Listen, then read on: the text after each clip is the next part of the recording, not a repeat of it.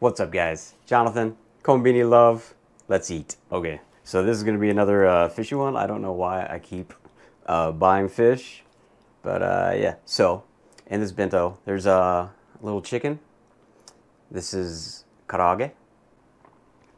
So karaage and really any fried food is gonna be better right when it's fried. It's acceptable, is what I'll say. This guy right here is going to be fish, fried fish. Let's see how it is.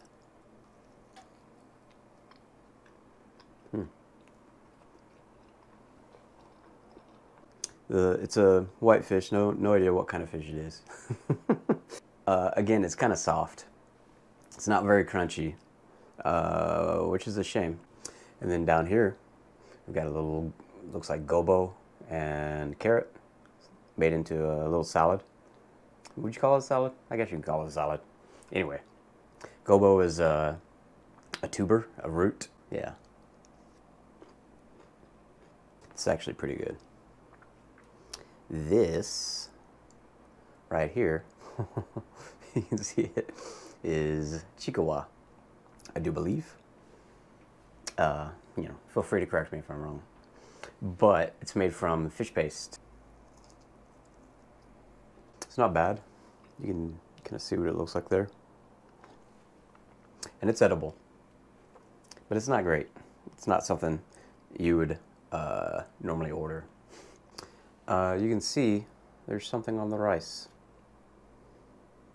which I'm guessing is another kind of fish product. You know, the name for that is just not coming to me right now. It's pretty good though. Grab a little roe here, put it in the rice as well. Yeah. Oh, it's kind of spicy actually. And this guy is actually not native to Japan. This is a croquette, or they call it here korokke, filled with generally some kind of potato and meat mixture.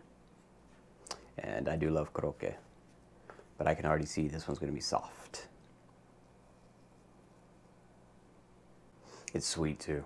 I would assume they're adding some sugar in here, because normally potato isn't that sweet. We also got a little bit of egg, yeah, which tastes like it's had some soy sauce and some sugar added into it. Would I recommend the Nori bento? For, is that 500 yen?